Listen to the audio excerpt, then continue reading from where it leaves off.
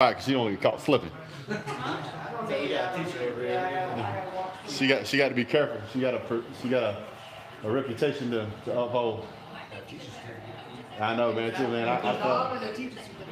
Oh, I didn't realize. Oh yeah, it's the end of a game. You know what I'm doing.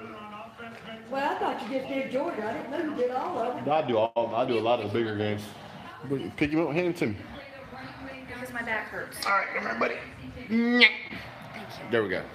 All right, what's up, guys? So we see that Auburn got their teeth kicked in by Alabama in the second half. I guess we know who we're playing a little better now. We got to watch them play. Definitely saw some opportunities that Georgia might be able to use to their benefit. It seemed like the only thing that Alabama really struggled with was the pass. Man, that Tua can throw though. Stidham's a terrible quarterback, but he still hit some shots downfield.